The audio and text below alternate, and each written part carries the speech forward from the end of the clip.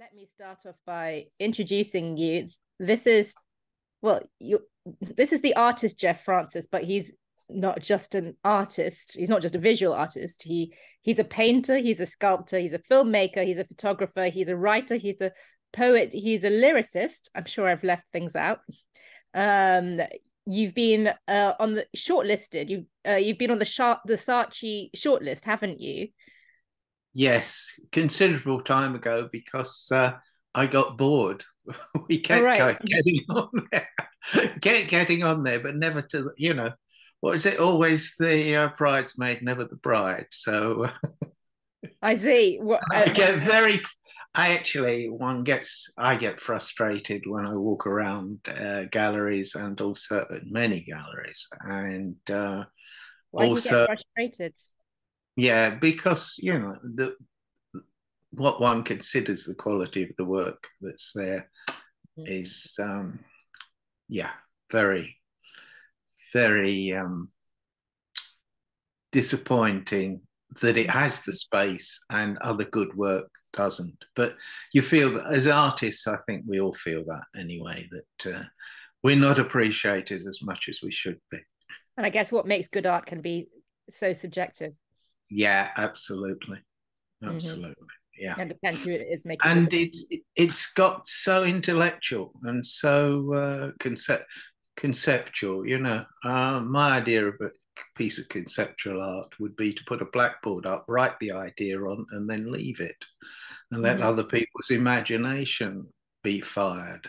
I Mm-hmm. mean, that's what I find when I'm painting with in abstract art. Um, is that my idea is that when you look into a piece of abstract art, it should fire the imagination like looking into the fire does, or looking at clouds. That's really it. You shouldn't be telling people too much, and people then find everything that they want in there, hopefully. Mm-hmm. Mm-hmm. Otherwise, the effect can be kind of deadening. Yes. Yeah. Yeah. Mhm. I Yeah. see. Can, Yeah. can I ask a little bit about where do you even begin with you? You have so many strands to your life. Are there any common ones? Are there any common themes across your work? uh Love of nature. Love and nature, love of nature love and love. love of nature, occasionally love, but no, love of nature, and working for it. I mean, what I and this is a critical time to be working for it, but I have been doing that all my life. I was doing stuff at university in the 60s on behalf of people like the World Wildlife Fund, and then went on to get involved in all sorts of projects. I started the first paper recycling campaign for Friends of the Earth, and ran that for a while till local kids set fire to the warehouse where we'd stored all the paper. Uh, and I was funded to do that by a famous artist called Ed Fairfax Lucy, whose work was superb. He died just a couple of years ago, but very, very nice man. And so nature, on a practical sense, has always been, and love of animals has always been part of what's driven me throughout my life. I had one of London's first vegan restaurants in the 70s, and did all sorts of stuff relating to animals. I worked with Linda McCartney and Carla Lane and Rita Katushyan, setting up an organisation for them, and running that for 4 years in the 80s, and then campaigned with what at the time was the nascent Hillside Animal Sanctuary, which has become the largest in the world with over 4,000 animals. Most of them large, 2,500 horses, for instance. So that has driven me, and it was interesting because it was I didn't start painting full time till I was 40, and I just resigned from Animal Line with Linda and Carla and Rita, And because actually humanity's inhumanity on a daily basis is a very hard thing to face. And it took me right to the edge. So I stopped and I thought, I'd always wanted to paint. And I thought, well, if I don't do it now, I'm not going to do it. So that was nearly 35 years ago. And I've been at it ever since. But I've other manifestations of creativity are there. I'm a Gemini, so I get bored with things rather quickly. I like to do several things at once. Excuse me. And I also, but central is communication. I want to communicate the things I feel to the rest of the world. And I feel that what we're doing to the planet and what we have been doing for a very, very long time, at least the last 200 years, needs addressing. So what I've always sought to do is to celebrate and or question what we're doing with animals and the planet. And that's been my approach, is that celebration and questioning. Okay, so driving forces, talking about driving forces, maybe we could take you back right to the beginning and find out what were those early driving forces? What was your background, and how did this career of yours come about? By not wanting to settle for anything else. I my university course was psychology at Bedford College in Regent's Park. And then I went on to work with Friends of the Earth via Ed, as I've just said. And then that led me onto various campaigning issues. But in the meantime, I got involved with the music business in terms of the retailing of music. And I started with £120 worth of second-hand records, which I'd borrowed from a friend, and I paid him back eventually. And I ended up with creating 8 shops at any one time and 13 altogether. And what we used to do is get too many records for one shop and go and open another, and so on. So we actually ended up with 3 in Baker Street, and a jazz shop at one end and a general shop at the other. And then just off Baker Street, just 40 feet off, we opened a very big store which had the vegan restaurant in it. Okay, and the painting. I mean, you say when you were 40, that was when you started. Had you done any painting as a child at all? I mean, Yes, talking to you, like, is it something that you took seriously? yeah, my uncle was an artist, and I can remember at a very early age, 7 years old, that I was bringing, quite naturally, not being trained in any way, just bringing highlights into figures and things like that. And when I went to grammar school, the first year I was top of the year. And then we had a change of personnel. And we had this guy come in who was wearing his flower ties and thought he was pretty groovy. He had a personality clash with me. I was never aware that at age 12, of having a personality clash with anyone, you know. And by the end of the 3rd year, I was bottom of the whole year. So I'd gone down 142 places in art. And I sort of gave up, but I would do it for myself. And I always felt comfortable. If I went away on holiday, I'd go and find a cheap place to buy a few paints and do some painting. But it wasn't until, as I say, I really hit 40. I thought, I'm going to have to go for it now. And the things I painted for the first 10 years were the things I'd been campaigning on. So they're expressionist, but they're quite challenging and dark at times. And other times it's celebratory of nature. And I was amazed what came through, to be honest. I know a lot of people will say, and I certainly agree with this, I trust artists and writers who say, I don't know where it came from, but it just came out, you know. And I understand even Picasso said you can't paint perfection, but you can find it. It just comes in. So Michelangelo was it with the stone, you know, he said that the figure is in there and I've have to find it. And I'm not likening myself to them, but what I'm saying is that that's the experience, I believe. So, and I've got more and more bold in that aspect as one's grown in confidence. And I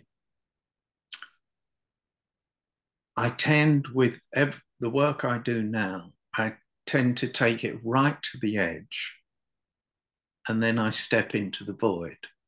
So I'm going that much further and just see what comes. What does that mean exactly? Is that taking it right to the edge and stepping into the void? Well, you're not, what I mean is that I'm not doing anything that has any form of expectation to what's going to happen on the canvas or on the page. But there's a step beyond that, I think, where you have to accept that you are in a void where things are coming to you. I mean, some people might call it, or what might refer to it in a way of actually being the sorry, Hannah, I'm struggling for the word, but you're almost streaming it down, you know? It's a connection that I think, unless you're part of it, you know, you go through that experience. I think it's hard to put into words. I guess working without any sense of expectation, letting inspiration hit you in the moment. I guess I'm just thinking, relating it to music and what they would say about Mozart, that he would talk about himself as being a conduit.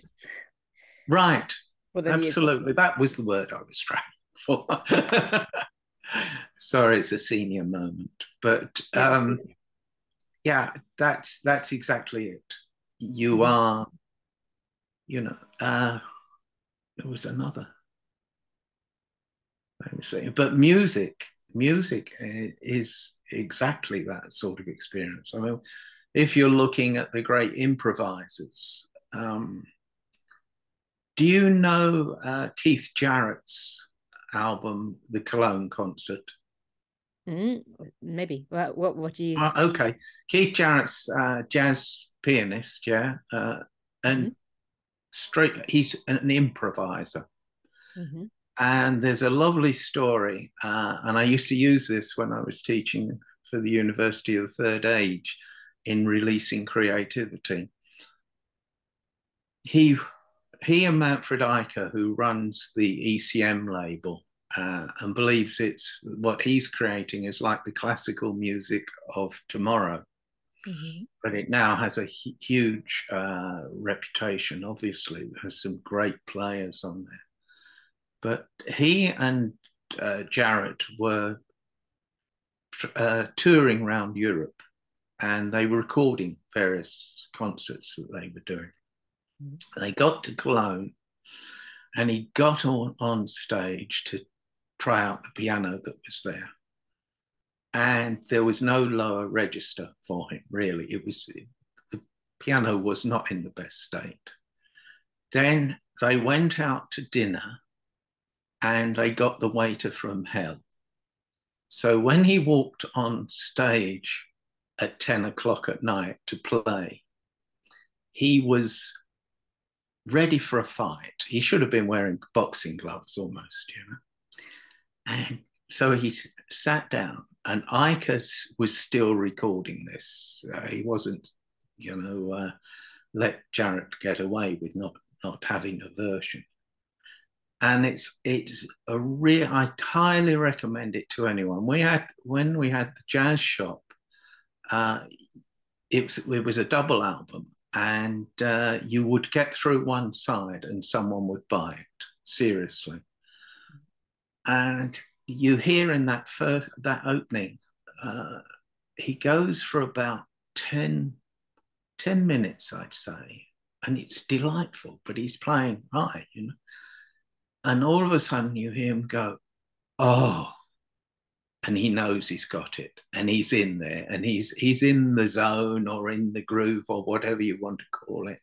Mm-hmm. And that's what I always do, a chat shop, you know, for people, and get them to understand that that's where you need to be when you're creating. Mm-hmm. You don't need to have any preconceptions. Just go there and let it flow. And of course, this is what all the great jazz musicians and other people do. Mm-hmm. And I find it's very exciting as well when you're collaborating with people on things. And you think that experience is transferable from one art form to the next? Yeah, absolutely. And when I talk about my abstract work, I describe it as inevitable chance. That is, it all looks, when you're doing it, it looks like it's happening by chance, but of course you're guiding certain things. But in the end, when you make that last mark, it's inevitable. That's how it should be. Mm-hmm. And that's when you need to walk away. Because there's always the mentality of a jazz musician to all sorts of different art forms, really, the mentality of improvising. Yeah, well, yeah, yeah, well, some of us improvise with life as well, don't we? I mean, that's the way we go on. Yeah, happy-go-lucky. Sometimes not so happy. The Black Dog has been a companion of mine since the earliest times I can remember. So yeah, it's not always easy. And in fact, my feeling about that is that it goes with the territory of being an artist. Do you think so? Yeah. Why is that? Why do you think so? Why do I think so? Oh, why does it happen? I mean, it's a sensitive. I think it's a sensitive. Sorry. No. Why do you believe that to be the case? Well, I have to believe in that because it happens to me. Okay. But why do you think it's sort of generally part of? I think it does. You look at a lot of very, very talented people in all sorts of areas, and they suffer. My own feeling is if you look at the state of the world, you're bound to suffer if you have empathy. Especially look at people like Spike Milligan. Mm-hmm. Absolute genius. There's no doubt about it. A difficult man at times, but a very lovely man at times. I've been doing stuff around some stuff with Spike and now with his daughter, Jane. But he suffered enormously. And yet he, in turn, feels like Stephen Fry's demons are even worse than his were, I think you got to understand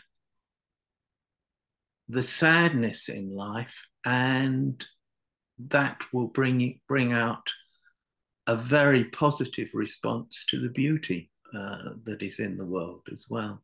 Yeah, the relationship between depression and art is an interesting one. You wondered to what extent is art a balm for depression? To what extent does it actually exacerbate it? I think you got it in one there. It does both. It Mm. does, it absolutely does. But I feel that one has to dive deep. That's what I do when it comes my way. I dive very deep, and then I try and bring it up and express it through any art that I might be drawn to at the time, be that writing or be that painting, and just show the world, because I think the world needs to see. Um, Whether they choose to see, well, that's a different story, you know. But Leonardo da Vinci, there are those who can see, there are those who can see when they're shown, and there are those who will never see. And Mm-hmm. Mm-hmm. that's sadly the way of the world. It would be a better place if people could see. But there are too many reasons not to see what's going on. Is there frustration in combining so many art forms in that one can be a distraction from the other? That, you know, if you feel like you're going really far with one, then you kind of veer off and go into another. Does that mean that all of them, something's put on a back burner while the other one goes ahead? Yeah, yeah. But I mean, there are two points I'd like to make here. Firstly, I mean, when I'm working in the studio, there will be several pieces of work around. And I might have a color on one that I'm definitely finished with on that one. Then I'll look round and say, that really would be good there. And so on. But no, I find that I often use music to when I'm working, and that there are several pieces that I did inspired by Jarrett, for instance, and you just let the music come in and then see what lines and things come for you. But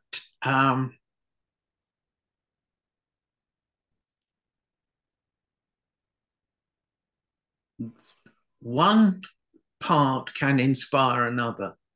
Mm-hmm. I mean, I can be working on a painting, for instance, and then I'll suddenly see stuff in it.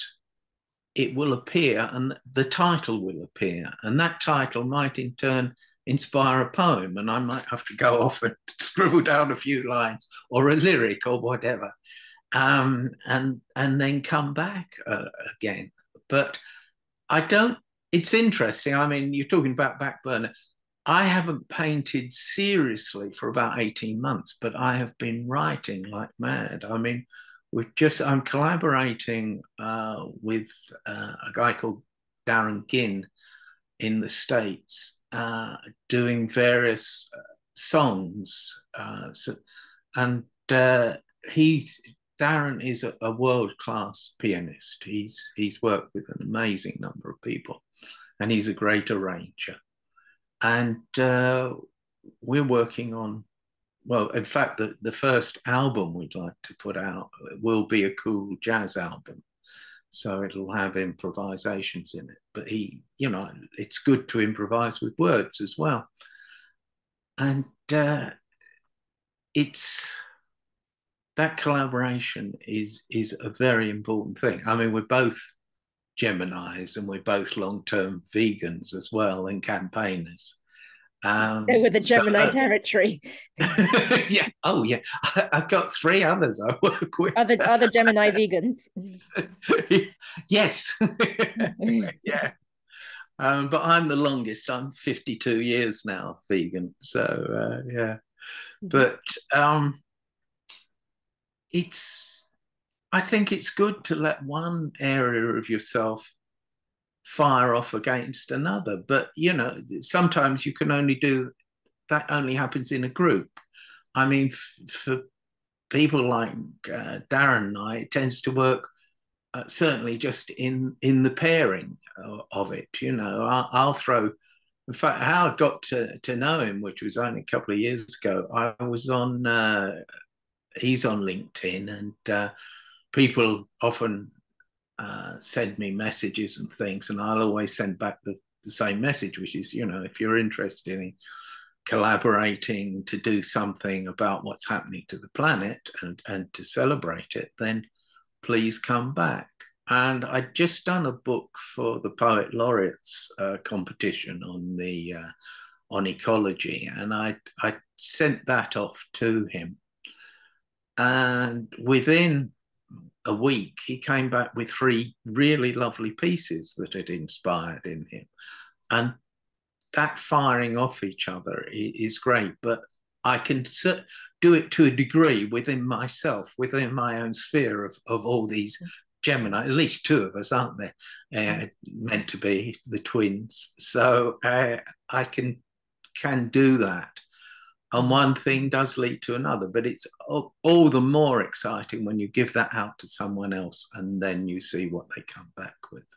Well, I'm looking forward to seeing what you come back with in that case. Keep me posted about your upcoming projects. Is there anything that you'd like to mention here now? Well, no, I've just done. We've got a couple of things. Oh, if you'd like to, if someone wants to have a look at bonobo.tv, then they'll see some of the collaborations that Darren and I have done together using pictures and stuff. My own site, which is artistgeoffrancis.com, that has a huge amount of stuff on it. But what I was going to say, yes, I haven't been painting much for the last 18 months, but I've done over 200 sets of lyrics. So I do tend, once I get going, to fire and fire and fire, But in between are the moments of contemplation when things feel a bit dark as well. Well, there's so much here to talk about, and we could go on for a long time. But I've really enjoyed this chat and meeting you, getting to know you, for this half hour, and I hope there will be another opportunity. So thank you so much. Thank you so much, Geoff. Yeah, I'd love to do that.